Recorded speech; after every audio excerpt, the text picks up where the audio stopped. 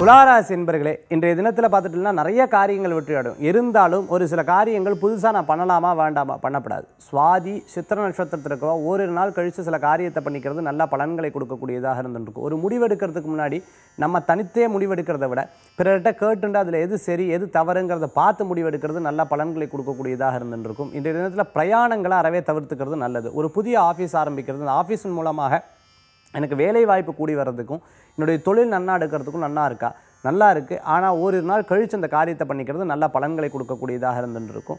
வெறா கடன்கள் வந்து தேரக்கூடிய அற்புதமான நாள். இத்தனை நாள் பண்ணாத சில காரியங்கள்லாம் என்ன ஆஃபீஸில் இருக்கக்கூடிய பிரச்சனைகள், வீட்டில் இருக்கக்கூடிய பிரச்சனைகள்லாம் உட்காந்து பேசி தீர்க்கக்கூடிய நல்ல நாளாக இன்றைய தினத்தில் உண்டு.